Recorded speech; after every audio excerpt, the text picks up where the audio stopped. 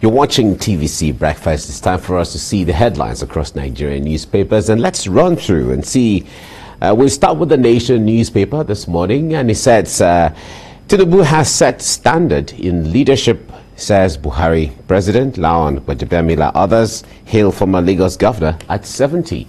Okay, that's the Nation newspaper. Blueprint, on the other hand, says as terrorists attack Kaduna-Abuja train, religious leaders must speak up against violence.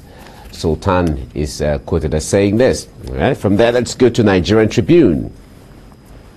Terrorists blow up Abuja-Kaduna rail track, surround train, fire shots. Military to the rescue. Okay, that's a Nigerian Tribune. The Vanguard is next, and it said hoodlums attack Imo police station with petrol bombs. All right, that's the Vanguard newspaper. Daily Trust.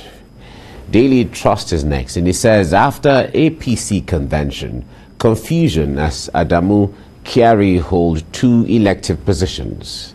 Resign now, lawyers, PDP is saying this. 1999 Constitution is silent regarding this. Why we must act, or why we can't act, INEC is saying this. Recall that the new chairman of the APC, Adamu, as well as Kyari, are senators from Nasarawa and Borno State, respectively. So now they are national leaders of the APC. The arguments here are, should they keep holding their seats as senators? That's what the argument here is about. That's Daily Trust. From there, let's go to the Punch newspaper. And it's talking about National Convention. Arigbe lies allies, aggrieved chieftains, supporters dump APC. Crisis lingers in Kwara, Osun, Zamfara. Others, despite Buhari's plea. Aggrieved party members refuse to withdraw court cases in states. And Adamu's peace panel fails to beat deadline on report submission. All right, all that on the front page of the Punch newspaper. First News is next. First News says that Emefiele breaks silence. Says, I am not contesting for president. I am not contesting for president. You recall that so many posters, political posters of Godwin Emefiele, the governor of the central bank, later everywhere that, portraying him as being interested in politics, in the presidency. Now, he's coming to break the silence here, according to First News, saying, I am not contesting for president. This Nigeria is next. 2023 PDP presidential ticket. Go south or face defeat at the polls. Ex-Senate President Anyim cautions opposition party.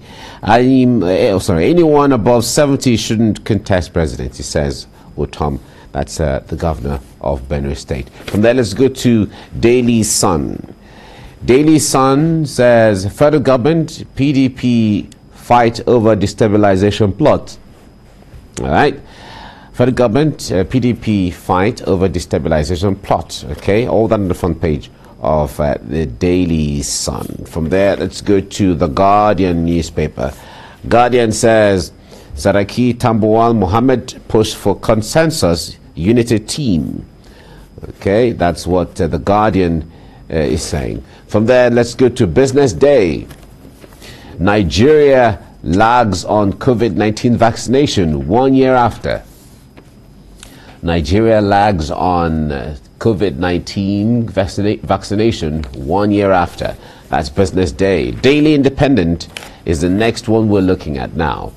And he says stakeholders differ over 92 billion naira for Abuja Airport second runway.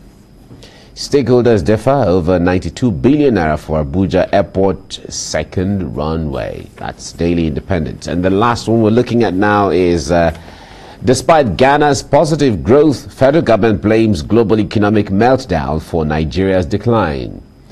Despite Ghana's positive growth, federal government of Nigeria blames global economic meltdown for Nigeria's decline.